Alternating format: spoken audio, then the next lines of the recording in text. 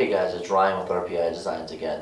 Today we're just going to do a quick review on the APR Racing Carbon Fiber Splitter for the front of your 2015 to 2017 Mustang. This right now that I have here is the non-performance base. It also comes in the performance base, which will have cuts out about right here on both ends. Also, with this right now we have the sticker on here. If yours comes with the sticker, it's easy to take off, or they may send it separate where you can actually put that right on there if you want to have that. But if it's already on there, it's really easy to take off. It's not underneath the clear, it's just a normal sticker. This thing is made really well. It's sort of heavy, which you would expect from a APR splitter.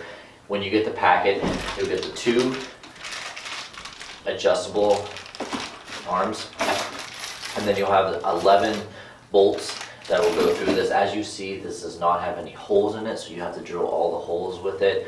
When you're doing an install with this, you will have to take off the front of your car in most cases, so I definitely recommend either getting a professional or definitely grabbing a couple extra hands to help you out. That way you're not messing up anything.